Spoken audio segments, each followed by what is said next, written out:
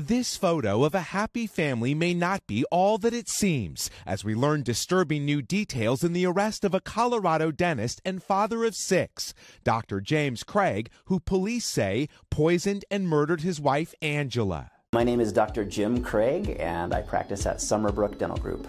Police allege Craig laced his wife's protein shakes with potassium cyanide and arsenic, which led to her death on Saturday and Craig's arrest the next day. According to a newly released 52-page arrest affidavit, police say they found a troubling search history on Craig's computer, including the top 5 undetectable poisons that show no signs of foul play, and is arsenic detectable in autopsy. According to the affidavit, Craig also ordered both arsenic and potassium cyanide online and had them delivered to his dental practice. Legal experts say that could be damning.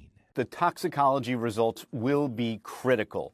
You have the defendant in possession of cyanide. As long as you can link that up to the death, then you're going to have a strong case. Angela Craig's sister, Toni Kofeld, telling police there may have been marital issues between the couple, calling their relationship tumultuous and accusing him of having multiple affairs. Detectives believe James Craig was hoping to start a new life with a woman from Texas and say he was actually flying that woman to Colorado while his wife was dying in the hospital. If there was an extramarital affair, that's not necessarily evidence that the defendant killed his wife, but it certainly could be evidence of motive to kill his wife.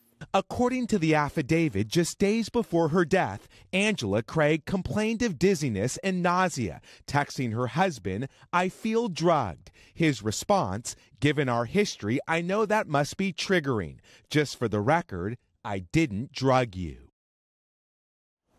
According to that arrest record, Angela's sister Toni also told police James had actually drugged his wife once before, about 5 or 6 years ago. Police believe what James is referring to in that troubling text message exchange there. James is being charged with first-degree murder and has not entered a plea. We've reached out to his attorney, but have not yet heard back. Craig. Wow. All right. Miguel Almaguer for us. Miguel, thank you.